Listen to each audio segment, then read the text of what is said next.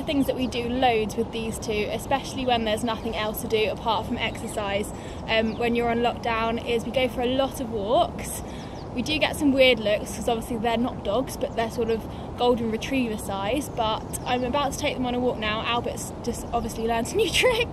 And I thought also it might be quite interesting because we haven't done a video of Albert since we first got him, to see how his training's coming along. So yeah. So I always try to walk Albert in front if I can help it. Just so he learns to be independent, because it's very easy for him to just follow exactly what Teddy's doing and gain confidence from Teddy, when really he needs to be his own person. You can see Teddy's giving him a bit of a telling off for getting too much in his personal space. So yeah, Albert often is made to go in front because it makes him brave, and he's doing really well actually. He's learning very, very quickly. He's a good boy. He's getting a bit cheeky. He is trying to lead Teddy. So Albert's really just been learning how to walk well on the lead rope, how to stop, how to lead and go in front without Teddy walking with him. He has had the farrier a couple of times, so he's learned how to pick his feet up. He's comfortable now being groomed, where he sort of came from a herd environment straight off his mummy. He obviously hadn't done much of all of that. And also he loves grooming with Teddy, so he's learnt how Teddy keeps him up to date with all the latest horse behaviours. As you can see, they are totally in love with each other. It's really cute. So yeah, we'll go for a little bit of a walk and I'll show you where he's at. Come on boys, walk on. Come on. Come on, we've got to move. Come on.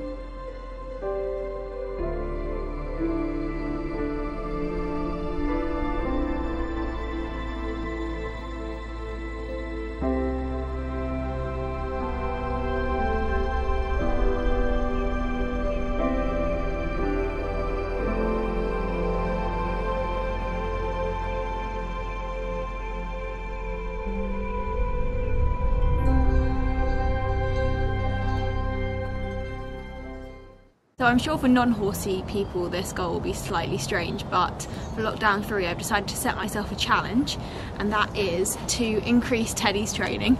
We've spoken a bit about Albert's training, but to increase Teddy's training, I'm going to show you his current trick so far. So Teddy knows how to do, come on, that's That's it. That's his first trick. And then I'll show you how he can lie down. Teddy's like, I think he's really missed me. I've been working so much, I feel a bit guilty. He's going for the full-on hug, as you can see. Oh, into my back. I'm gonna do it again. Oh, oh, good boy. So that's his paw. Lots of people say that I should probably call it hoof, not paw, but you know, he's quite dog-like, so I decided to call it paw. So his lie down, I'm going to change the camera round and I'll show it to you now. So this is his lie down, which he quite likes because he's naturally quite lazy. Chew. Can you go to sleep now? He looks really fat from this angle, I can see the camera. Comfy. So Teddy being able to lie down is actually really helpful because it means we can get all sorts of amazing photos of him lying in different locations, including in front of the fireplace, in houses, etc. and on a dog bed. Teddy, I'm not a horse. Yeah, so it's very helpful, and also he's learned that he only lies down when we tell him to, so he doesn't actually like rolling, which is why when everyone always says, how come he's so clean? That is why, because he hates rolling, basically.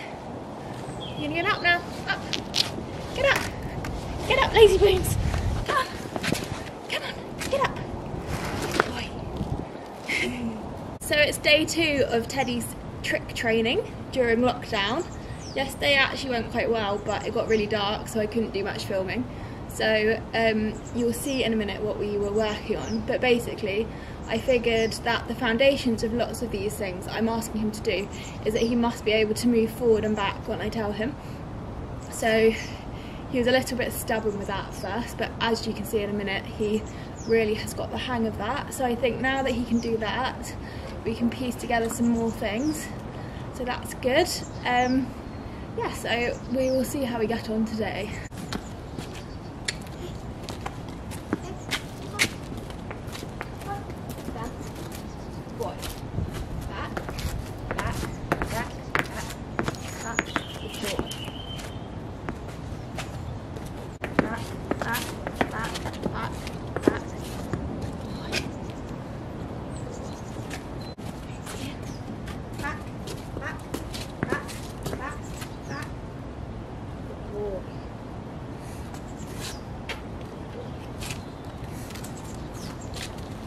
So you guys have all seen him do his paw trick. I wanted to be able to make him do that when I was standing up next to him, just by tapping his leg, so that I didn't have to be crouching down. Even though it's only a slight movement of position, it's actually really different. So I've been teaching him that as well. So a tap on the leg, hopefully eventually it'll be my, he's doing it already, be my hand, not a stick, but a little gentle tap on the leg, and he should do that. So he's doing it without asking at the moment.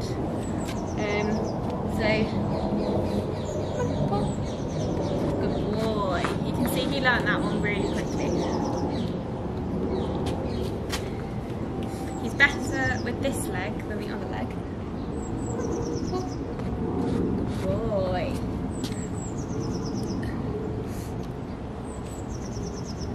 So I taught him this by, he's very food orientated. At first I wanted to do everything without treats, but then I realised that he'd learn a lot quicker with treats, and then hopefully we can replace the treats with something different. But I taught him by tapping on his leg, and at first I was just picking his foot up with my hand rather than him actually doing it himself, and then giving him a treat every time he did that. And he eventually started picking it up automatically, and he now knows that he gets a treat every time he does it, so he's quite keen to do it. So as I said, he's better on this leg than the other leg. I'll show you what I did to train him, because it was last night. So I just gently tap him, and he's doing it himself, but I gently tap him, and if he didn't pick his foot up, I go like that myself and then give him a treat. So he learnt that he would get rewarded for doing that. So we'll do it one more time on this leg, and then I'll show you the other leg, which isn't so successful, but Pull. Pull. Better one than that. Pull. Pull. Pull. Good boy. Bit feeble, but still gets a reward. Teddy, in your own time.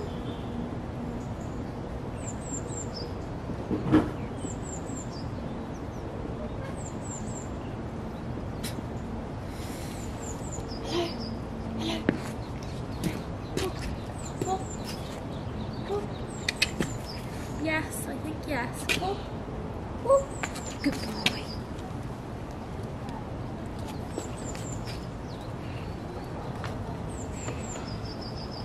Do it again. Pull. Pull. Good boy. So I've carried on with the treat thing. You can see he's now doing it by himself because I was worried that he'd try to snatch it from me, but actually he's being quite gentle, and he's not. He knows that he doesn't get it unless he does the action, which he's now obviously doing all the time. So yeah, I guess it depends on the pony. Some ponies are greedier than others. This one is very greedy. Hey, oh, oh. Run a bit. Oh. Oh. Good boy. Another one. Oh. Good boy. Oh, I can't find a treat. Yeah. Yeah. Oh. Oh. Good boy. That's it. So the treats I'm using are these teeny tiny lick-it treats, which are really good for tricks. I was all inspired by Teddy's new trick, so I then decided to do some work with Albie. Here you can see me picking up his foot and getting him to stretch down and rest his weight in my hand, so teaching him to bow. He was actually really keen to do this, and again he's super into his food, so he didn't mind at all. And this time you can see that he put so much weight in my hand and put so much trust in me that he actually lay down, and I wasn't really expecting him to do this the first time I tried, but it shows how much he trusts me. I wasn't putting any pressure on his legs or anything like that, just purely letting him sort of stretch and gradually go down himself. You'll see he's lying on concrete, which is actually, funnily enough, his lying down spot of choice. Whenever Teddy and him get a choice, they'll always lie on the concrete rather than a nice bed. I have no idea why.